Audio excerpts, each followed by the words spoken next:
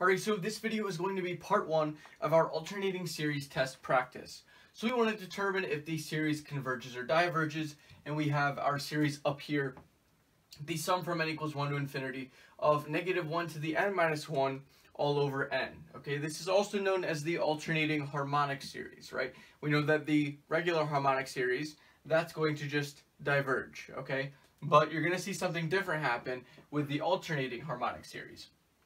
So to use the alternating series test, we need to first figure out what our b sub n actually is going to be, right? We know that a sub n is all of this, right? It's all of this.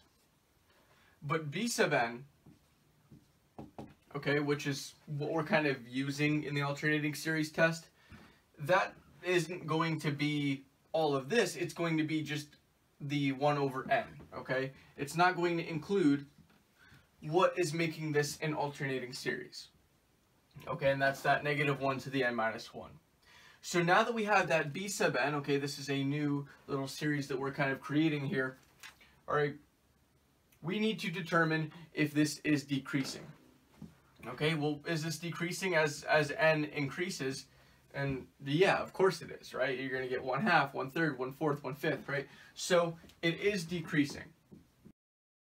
Next, we want to determine if the limit as n approaches infinity of this is going to equal 0. If it does, then we can say that this is convergent by the alternating series test.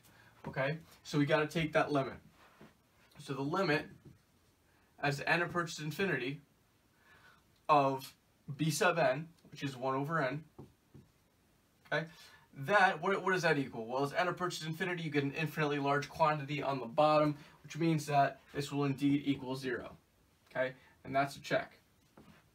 So that means that this is going to converge by the alternating series test. All right, it passed these two conditions, and that means that it is convergent, which is kind of weird because, you know, the harmonic series itself is divergent, but the alternating harmonic series is convergent. Okay, so there's a difference there. So we have our next problem up on the board here, the sum from n equals 1 to infinity of -1 to the n plus 1 over 2n minus 1. Now the first thing we need to do, all right, we see that we want to use alternating series test, so we got to figure out that b sub n. Okay, and that b sub n is just going to be this a sub n, right? This little part in here, okay? And we're going to take out that -1 to the n plus 1. We don't need that in there, okay? That's what's going to give us our b sub n. Okay, so now that we have the b sub n, okay, this is the part that's no longer alternating. Okay, the -1 to the n plus 1, that's what makes this alternating. That's why we take it out. We need to figure out if this is decreasing. This is decreasing as n increases. Well, 1 over 2n minus 1. Okay, that's what we have right here, and then we can increase n by 1, so we put a n plus 1 here, we subtract 1. This is equal to 1 over 2n plus 2 minus 1, which we can rewrite as 2n plus 1. Okay, so 2n minus 1, that's going to be less than 2n plus 1, which makes this fraction larger than this fraction. Okay, so it is decreasing. We can put a little check mark right here. So it passes our first condition. What about our second condition? We want the limit from as n approaches infinity of b sub n, which is right here. We want that to be equal to 0. So let's figure that out. Take the limit as n approaches infinity of 1 over 2n minus 1. This minus 1 won't matter because n is going to become an infinitely large quantity. So you get an infinitely large quantity on the bottom.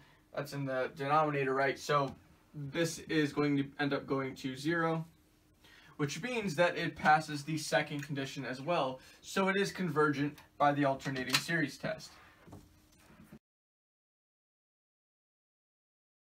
And that's going to do it for this video. So if this video helped you, make sure to leave a like and subscribe by clicking my icon in the top left.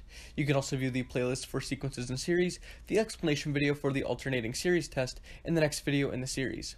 Lastly, if these videos are really helping you and you would like to consider supporting me, I have my Patreon linked in the description down below, along with some other pretty cool links that you should definitely check out. See you soon.